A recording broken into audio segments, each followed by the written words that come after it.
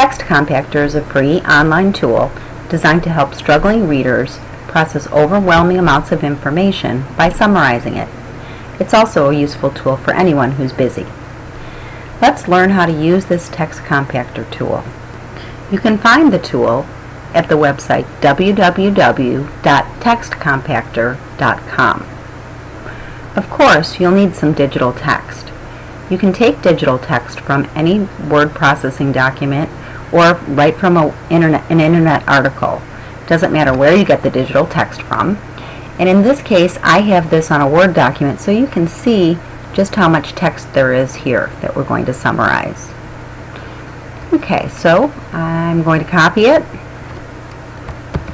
and get rid of this website and go back to Text Compactor. And here I'm going to paste it into the box. Simple as that.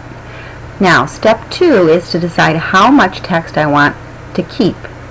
How much do I want the summary to include? I think a good rule of thumb to start with is about 25%, because then I'm not going to get anything extra, just the main points. After you've tried this, you might decide that you'd like to go up to 50%. Step 3 is to check out your new text, and there it is, a summary of that whole long article. It's fairly short and concise, and it does have the main points included.